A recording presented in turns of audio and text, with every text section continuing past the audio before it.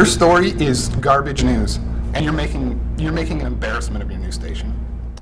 All right, why are these people so upset with ABC15 investigator Dave Biskobing?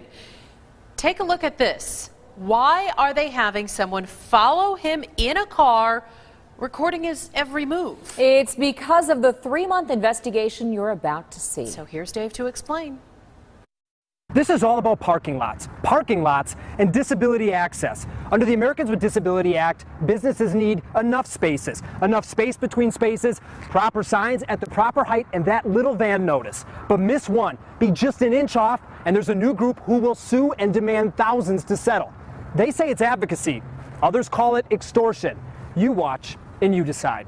This is Advocates for Individuals with Disabilities, AID for short. Founded this year, their videos show them handing out things like a special brace, a scooter, and a window AC unit. There's nothing controversial about that, but what is controversial is how they make money. It's with lawsuits, hundreds and hundreds of them, bringing in millions of dollars. Lawsuits filed by AID, along with this man. As disabled people, we don't have a voice.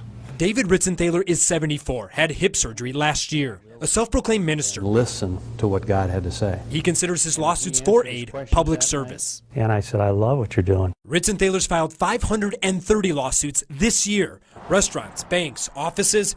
This minister even sued this strip club. He's a committed individual. Peter Stroynick is attorney for both David Ritzenthaler and AID. David Ritzenthaler gone to all 500 of those businesses? No. But he's the plaintiff. Yes.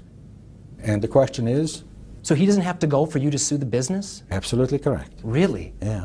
Critics call them drive-by lawsuits because AID staff cruise parking lots looking for violations. This auto parts store got sued.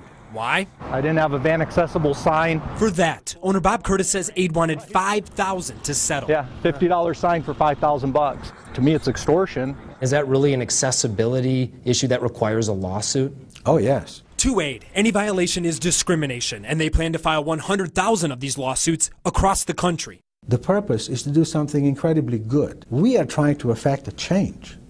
We don't want more lawsuits. But Phil Pangrazio says they're hurting, not helping. So does John Moore. Harms all of our efforts. And Larry Wanger. And abusing the laws. These well-known advocates run 3 prominent Arizona disability organizations. High-frequency lawsuit filing is giving the ADA a bad name. They really are distancing themselves from you guys. They don't want anything to do with you. What do you think that says? Well, that says that we are probably going to be the most effective advocacy group of any advocacy group that had ever been established. And that seems ironic. So this is where they do business. Because at the parking lots for 2 buildings where AID operates, we found low signs, 41. Spaces with no signs. 2 spots coming up. Around this entire building, not a single van notice, including the spot They're missing the sign. right in front of AID's door. There we also found faded paint and a ramp overrunning and blocking the access lane. We'll have to check on that. That's not good. A big violation, says ADA compliance expert Peter Fisher. Or are they in compliance, yes or no? No.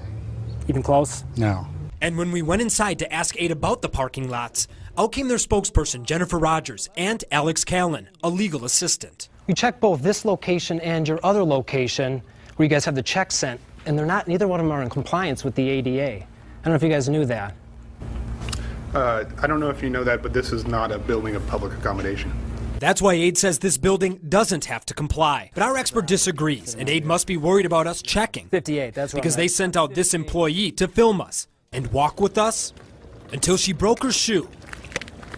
Ended up barefoot. She then got in a car and started filming while driving, at points swerving close to us. We don't want you to hit us, so we're going to go in this spot area, so I don't know what you need to do to work around us. We just don't... Okay, thank you.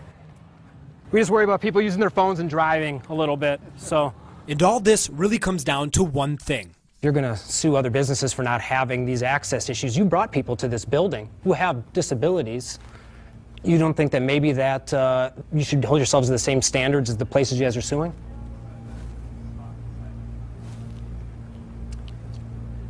Would you guys like to leave?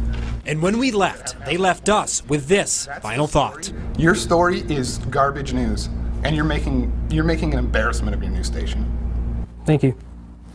AID claims they've asked their landlord to fix those issues, but hasn't sued them. And if you think what we found in their parking lot raises more questions about their organization, you're right. And we found not all of their answers add up. Our investigation continues tomorrow night at 6. All right, so as you saw, advocacy groups with deep roots in our community disagree with what aid is doing, but that doesn't mean this isn't an important issue. So that's why for businesses, we've got the rules and regulations you need to know to help you be in compliance, serve your community, and avoid a lawsuit. It is all on a special webpage dedicated to this issue, abc15.com/lawsuits.